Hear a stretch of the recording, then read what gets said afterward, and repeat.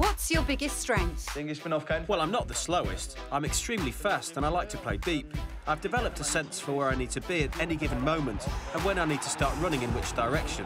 That's something that just happens, and I think it's another one of my strengths. Where do you want to improve? As a player, you always want to improve. I think I can work on my left foot, which has already improved, but you can always get better. Who was your favourite player when you were growing up? When I was a child, I followed the big clubs, such as Real Madrid or Bayern Munich. I used to like Herrmann. He was a striker at Bayern at the time. As you grow up, you don't really have role models anymore. You tend to focus more on yourself. But when I was a child, it was Herrmann.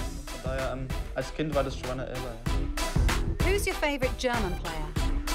I think the best player at the moment is Marco Reus. He's shown what he is capable of, and because I used to play with him here, I'm well aware of his abilities. He's one of the best. And finally, your dream five-a-side team. Well, I would definitely be in it, that's for sure. I would build a German team with Marco Reus, who I've mentioned before, then Mario Götze, a fantastic player. I'd put Ter Stegen in goal, and Raphael is technically really good. So those would be my 5 picks.